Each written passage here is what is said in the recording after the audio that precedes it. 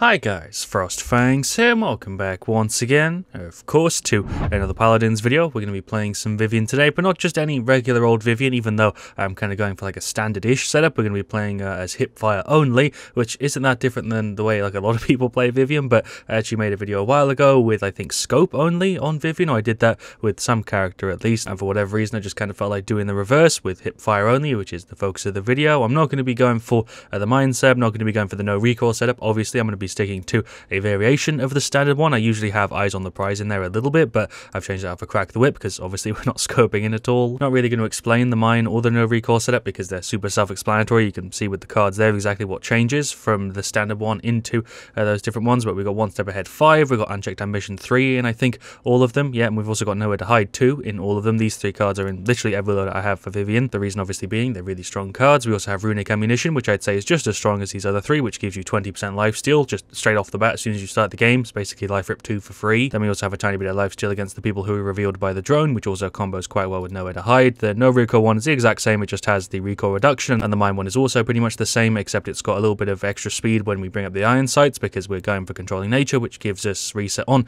the mine when we hit people in our iron sights. You see how it works, it's really self-explanatory. So I guess that's all I really need to do for the intro. We'll just go ahead and jump into a match. I'm probably going to stick to TDM and Onslaught just because I don't really feel like Siege is the best situation for this, and it could easily mean we get like a really crappy game. So I'm going to stick to the slightly more casual modes because obviously we're going for a bit of a casual silly setup. I have no idea how well this is going to work. If I remember correctly, when I did max iron sights, I can't even remember if this is a video from ages ago or if it was a video that never got uploaded because I scrapped it or whatever, but that video actually went pretty well. I didn't have a hard time really at all. I wonder if it'll be the same going for hipfire only. Alright, well for game one we've got TDM Snowfall Junction, we've got a Drogo, a Cassie, a Maeve and a Genos. Should work quite well with us here. We're up against a Terma, Skya, Charlene, an Eevee and a Furia. So didn't really mention it, but for the talent we're going to be going for Opportunity and Chaos. Booby Trap could also be good, same as Expect Everybody, but I think Opportunity and Chaos overall is going to be the better choice. And then the loadout I already went through, we'll go ahead and start off with some Cauterize. I have not practiced this whatsoever, so I'm going to be a little bit rusty. I'm starting off with Cauterize and Nimble, so we're a little bit faster. Server lag is definitely still a thing, as I just got stuck when I tried to jump. It's just kind of here on the left, but I guess we should try and deal with the Sky. She's gone. Nice. I really shouldn't let go of my left click if I'm trying to get rid of people, because obviously I need that extra freaking damage. Term is kind of pushing up on me. I guess I'm just going to try and run instead. Went ahead and just used his freaking F, and I'm probably gone. I would have been fine if he didn't slow me. Probably could have spent a freaking day running away from him there, but I've just respawned in a very similar spot. There is my shield. His Q is incredibly annoying, and I can't really do anything against it unless my team comes and hits him from the other side, or Genos grabs him. I guess mid-air can also be kind of useful. Kind of means I don't get too big of a buff from the talent, because obviously I have to freaking stop firing. Can I please jump game? Servers, can you work with me here? Okay, there we go. Fine. Let's get rid of the Charlene. He's kind of low, but freaking Term is there blocking. We should be able to get rid of the Sky pretty easily. I don't have Illuminate. I'm guessing she's still somewhere behind this box. There we go. I guess I ended up killing her eventually. May have just said my microwave is better than the Hi-Rez servers, and honestly, I don't know if I would actually contest that. That is me probably dead here, or maybe we're fine. Somehow I'm still alive. Kind of surprised, to be honest. There goes the Eevee as well. I don't know how those shots were on target. Gonna get a little bit of Illuminate for the Sky. We're gonna go over here, pop the ult, just gonna heal from being out of a combat, and then I guess get some shots. There's the Q. Hello, Eevee. You are not gone because you just pulled up your ice block. Genos is on the other side, so there we go. She's out. Kind of need to remind myself that I'm not meant to scope in, but honestly, it isn't that much different than the way freaking I normally play Vivian. There goes Charlene. Hello, Eevee. You are just running in and popping your ice block. Very strange playstyle, I guess would be the way to put it. Saving up for more Cauterize because I already feel fast enough. Somehow managed to kill the Charlene there. Thank you, Genos, for the heals. This Eevee is so goddamn annoying. I've only got one of my little drones left, so I'm at like half capacity, but for some reason the Eevee seems to just be stopping in front of me. I actually don't know if the Eevee is just like playing badly or if she's intentionally trying to give me kills. I'm honestly not sure, but I don't think anybody else on the enemy team is. Get some shots over there on the Furia. Nice, she's out. Honestly, not noticing too much of a difference in the way I would usually play Vivian, to be honest. There is the Term gone as well. He's going for an ult. I should be able to get behind cover. Very strange play. He was in a really bad spot to pop the ult there. I could kind of tell what he was going for because he ran in, but that was a little bit weird. Let's get rid of the Charlene. Nice, I'm dead. He's actually the only thing really giving me any trouble in this match. The rest of the team are kind of free kills. He's here again. Jesus Christ, there's my Q. He can't really hit under me, I don't think, with his melee, but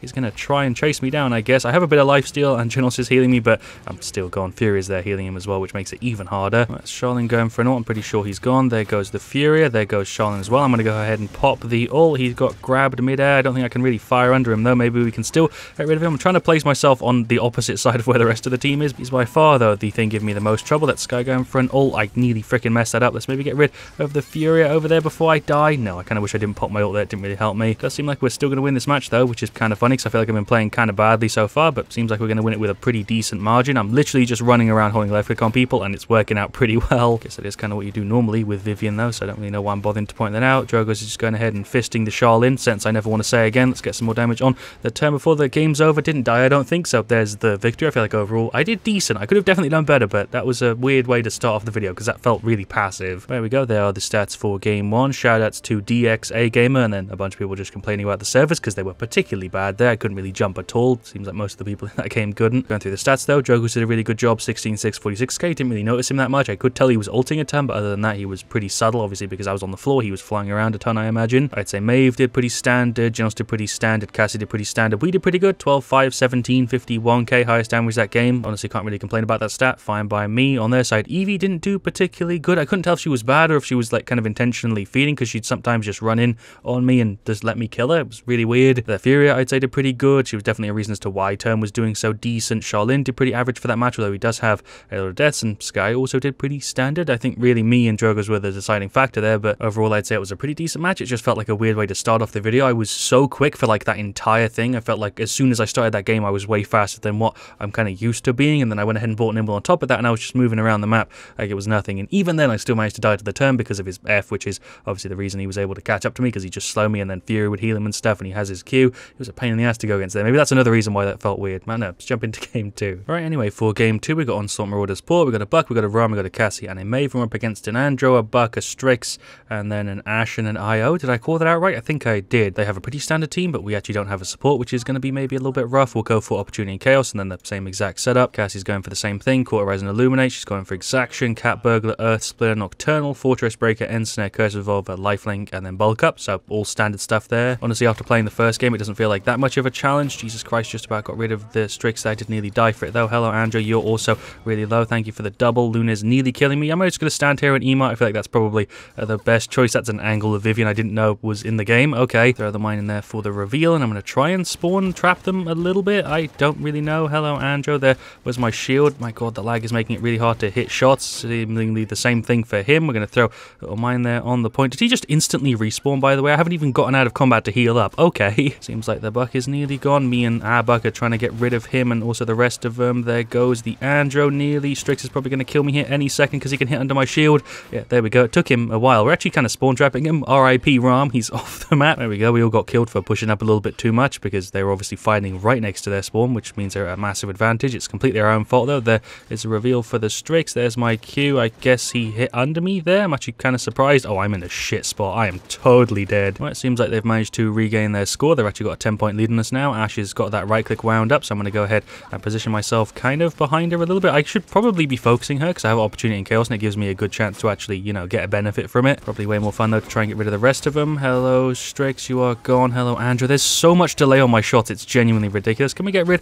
of this Ashe? I'm probably dead any second. I was kind of being carried a little bit by the lifesteal. She is still gone, so I wasn't completely worthless. Ram is just doing laps and stuff. I guess I'm just going to stand here and wait. We'll throw a little mine on the top there so I can kind of see what's going on. Hello Ashe. I can see the play you keep trying to make, and it's not going to work on me, but she just ulted, and I'm obviously dead there. What am I meant to do? I'm stuck in a corner with an Ashe who just stunned me. Strix just blinded the Ram. I'm going to run in and try and give him a hand because I don't think Strix has got very much health. Yep, there we go. Thank you for the free kill. Hello Andro. He's just going to retreat. I'm going to go ahead and pop the ult and just get some free damage on the Ashe because she can't really block me, neither can the IO. She just tried to ult and kind of failed. Ashe ran over here. Thank you for the free double. She is gone. She keeps trying to use her knockback. Does she even have max knockback? No. I don't know why she keeps trying to use her right click. It's not really working out for a hello enemy team. Cassie ulted, so I have vision. That is Andro going for an ult. Oh, wait, no, he's not. He's going for something else. I'm very confused, but he's gone. The amount of delay on my shots. I don't know if it's going to come across in the video. If you watch it in slow-mo, it should, but and you'll hear me in slow-mo, which is kind of weird. But honestly, it's incredibly noticeable when I'm playing, and I'm sure those of you guys that have been playing with the server lag, just like me, will be picking up on it. We've got like a 50-point lead on us right now, just because we haven't really been playing the objective. I'm really expecting to die if I keep playing this aggressively. That Andro is not looking too good, though. There's Ashe going in with the dash. I was expecting her to ult. Yeah, there we go. That's exactly what I was thinking she was going to do,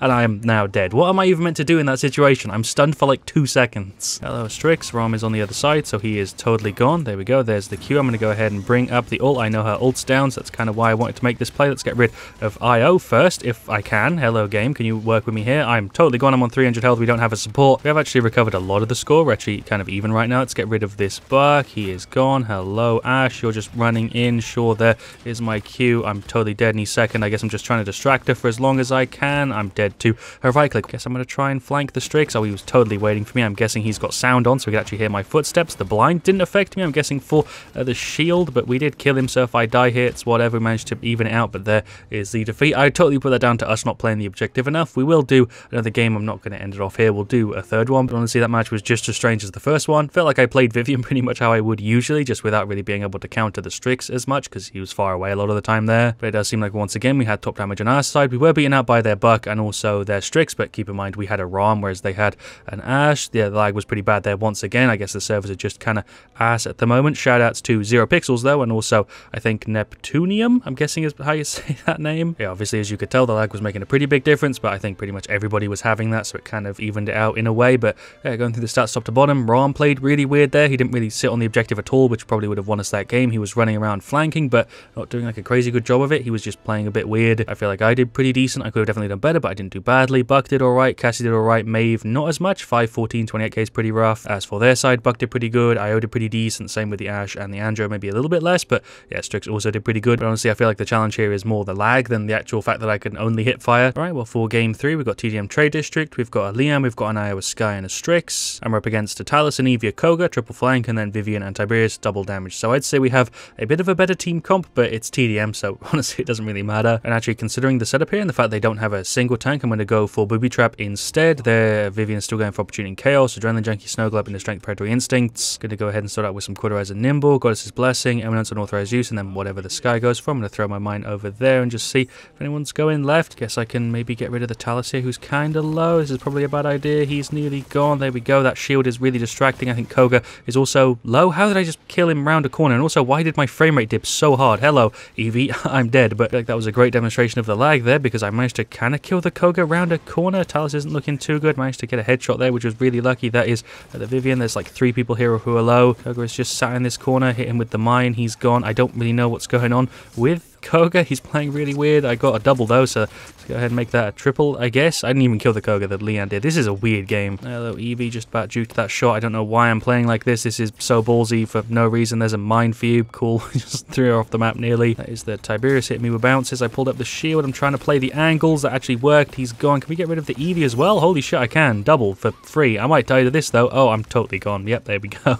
Definitely feel like going for Booby Trap was the better choice, but yeah, it's just still a bit of a weird game. There goes the Talus for free because I popped my ultimate and just shredded through him. Do like this skin overall. I just find the Q to be really distracting. We should be able to get rid of these guys. I'm probably off the map though. There's my Q. Just about stayed on, and also with 70 health, life still coming through clutch, and also the IO. That's the mine dealing some damage. Get some hits on this Vivian. Oh, I'm dead to Evie. Didn't even realize she was there on the side. Cheeky. Okay. Just killed the Tiberius with a mine. Just randomly threw it into the middle of their team, and I guess that got me a free kill. Nice. I'm going to go ahead and throw one just there. Koga, I think, is running in. I don't know if he's actually a player or not. I don't think he is, because he's playing like a bot, which is kind of a shame, because this is actually be a decent game if he was playing. There goes Tiberius. I'm behind the Vivian as well, so that's a free triple. Thank you very much. Went ahead and finished off Quarterize, although I don't think it's really going to matter because this game is pretty much over. There goes the Evie. Let's just go and finish off whoever's here. There's the Vivian. Nearly I threw a mine on the floor, but it's not going to matter. There's the victory. I feel kind of weird ending the video off after a game like that, because that was a 4v5. I don't think their Koga was playing, but the other 2 games we had were also kind of just as weird. But I guess for the stats, we did pretty damn good. 16, 6, 39k. We did a pretty damn good job there. Closest to us was the enemy Vivian, actually, who had a very similar stat. Going through the rest of them, Strix and Sky both did fine. Io did a little bit under average there. I'd say Leon did a little bit over